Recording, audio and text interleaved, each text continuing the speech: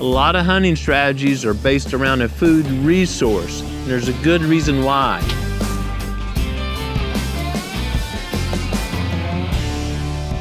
Deer consume a lot of food daily.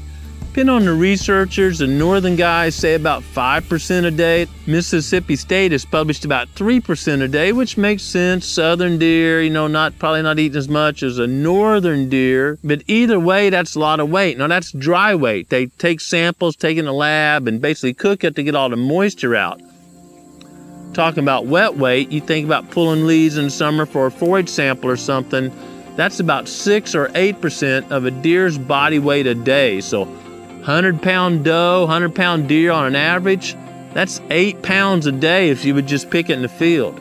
That may not seem like much, 8 pounds, but I've picked leaves before to get a forage sample to test the quality, and just get enough leaves to fill a little pint bag is a lot of picking. You think about 8 pounds, gosh, that's probably more than a 5-gallon bucket full of leaves. That's a lot, and deer walking around picking that, selecting the most palatable and quality forage leaf by leaf or acorns, well, it's obvious deer spend a lot of time feeding daily. Knowing how much a deer needs to consume daily, it makes sense to base hunting strategies on food resources now and after the rut. During the pre-rut and rut, we're going to use some different strategies to try to get a buck in front of us.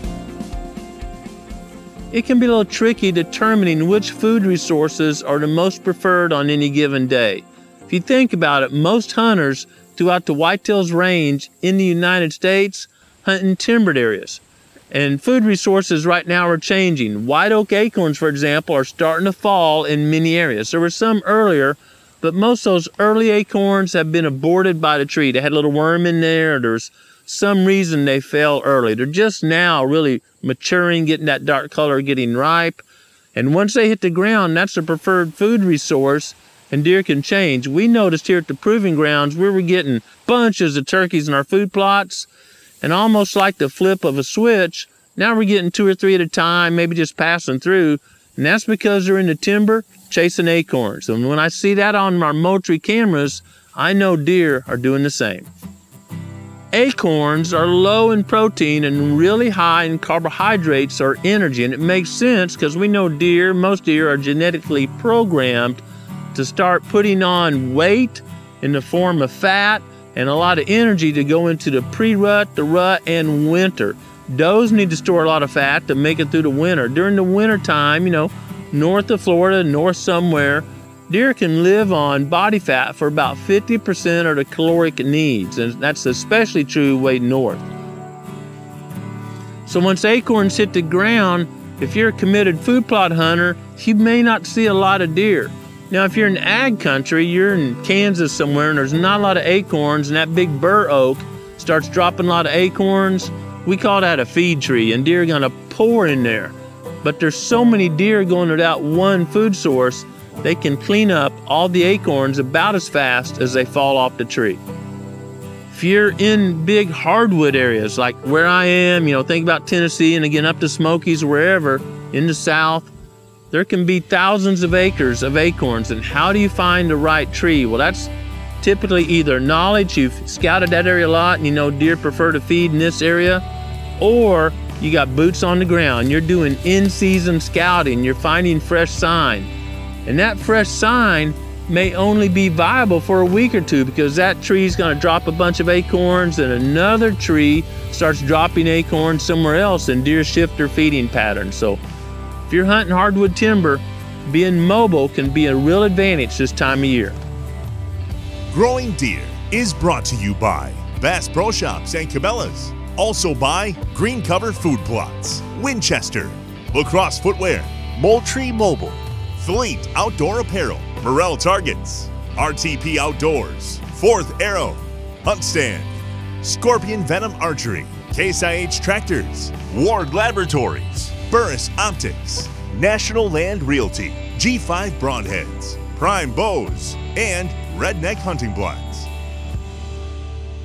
You may be walking around with your Burris Optics, whatever, and you see a whole bunch of acorns, but know that deer prefer white oak acorns or acorns from the white oak family first. They have less acid in them. Literally, they're not as bitter.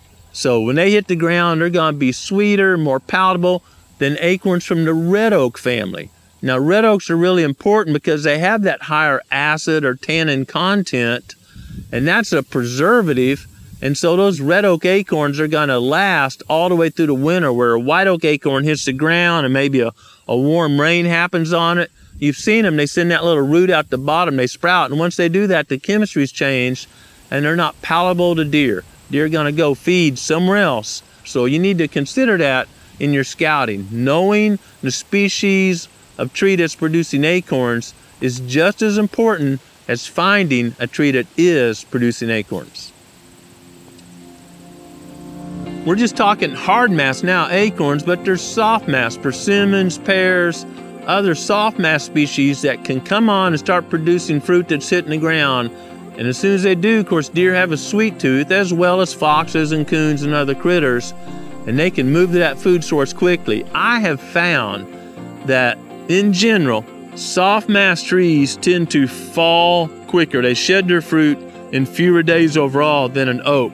So if you find a soft mass tree that's full of fruit, you need to keep an eye on it, because when it starts shedding that fruit or falling to the ground, you need to be hunting there, because that's not going to last very long in general. You may be thinking, well, why, Grant? Why go through all this energy to plant food plots and worry about drought and all this stuff? Well, early season, before those acorns or soft mass started falling, deer are head down on those food plots in most areas, unless it's a big ag area. Or once that acorn fall is over, especially if there's not a good acorn crop that year, man, those food plots are critical. In late season here at the Proving Grounds, we've tagged a bunch of bucks in food plots.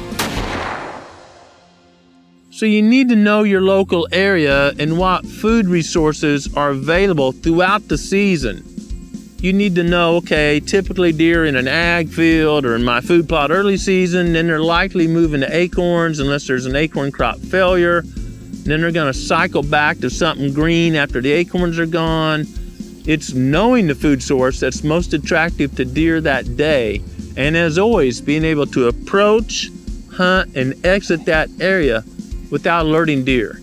That can be really difficult when deer are on acorns, because they can feed and bed in really close proximity, and it's difficult to get in that area without alerting deer. So one last hint, boy, if you find some big white oak trees that are 50 yards off an interior road or even a public road that doesn't get much traffic, and you can slide in there and you're bow hunting or whatever, that's easier to get to than going across hill and holler back in there a half a mile. You're going to alert a lot of deer walking through that area in most situations, and deer may avoid that area because of disturbance. So find a food source and then plan a good route so you can approach, hunt, and exit without alerting deer. Figuring this all out is a great way to enjoy creation. But even more important than understanding and learning about deer is understanding the Creator's will for our lives. And I encourage you to seek His will daily. Thanks for watching Growing Deer.